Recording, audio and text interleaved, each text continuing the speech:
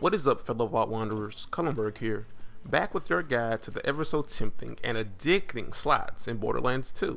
In this guide, I will be highlighting the jackpots and the not so jackpots in the slot machines. Okay, so the first and the only negative jackpot in the slot machines are the 3 psycho faces. When you hit this jackpot, you will always see a timer and boom times as the grenades pop out the machine. To avoid the grenade, just step in between the machines or run away. The 3 psychos alignment is pretty common.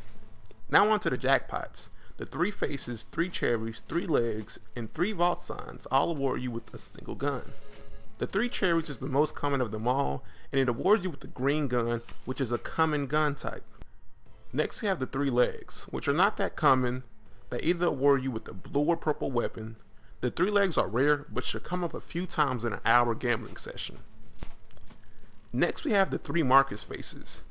This is a really rare jackpot that I've gotten only a handful of times.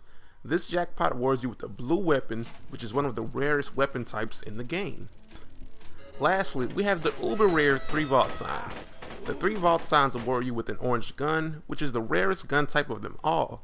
I've personally spent multiple hours at the slots. I know, it's an addiction, and I've only gotten this jackpot once. Good luck on getting it. Also, contrary to popular belief, there is no achievement for getting the 3 vault signs. Don't believe the rumor.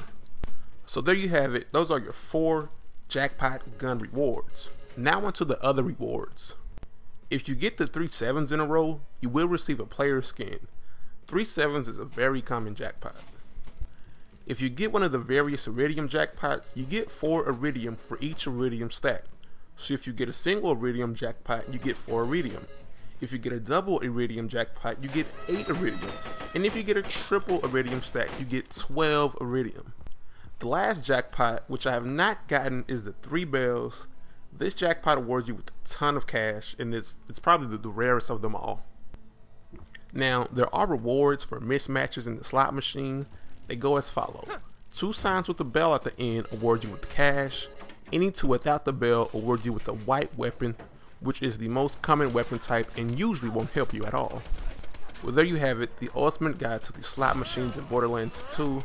Now, after wasting a few hours playing these things, I honestly think it's better to invest time into playing missions and killing bosses. The loot you will find along the way and the XP you will gain far outweighs what the slots will give you. Well, that's the end of this video. I hope you all liked it, and if you're new here, feel free to click the on-screen annotation or the button above this video to subscribe. And as always, please like and comment. Peace.